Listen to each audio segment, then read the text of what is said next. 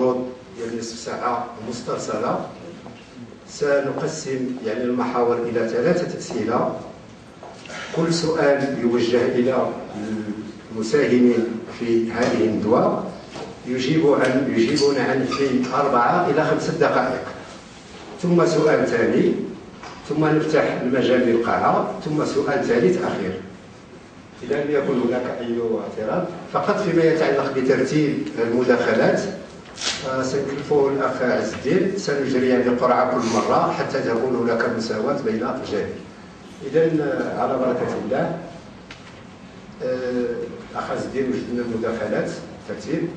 المحور الأول الذي نريد أن نستمع فيه إلى المتدخلين هو الظرفية التي يعيشها المغرب حاليا. فالمعروف عنا بصفة عامة على أن المغرب عرف نوعين من الحركيات.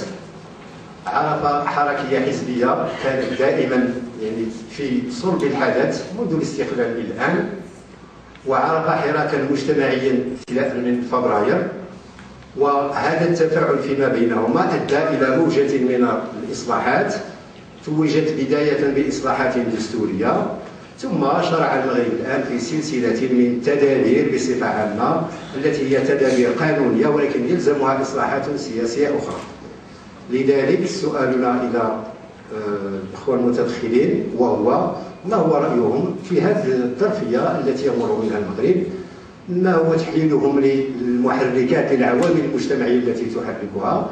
كيف تنظر أحدهم إلى مستقبل المغرب من خلال هذا المداخلة؟ وحتى لا تتداخل المواضيع، المحور الثاني سيكون حول تمثيلية الشباب والنساء والعتبة، والموضوع الثالث والأخير سيكون حول ما العمل في حالة عدم وجود تدابير فعلا تضمن نزاهة الانتخاب. إذا اتفقنا على بركة الله، سي عز الدين المتدخل الأول. ثلاث اسم الاتحاد الاشتراكي للقوى الشعبية.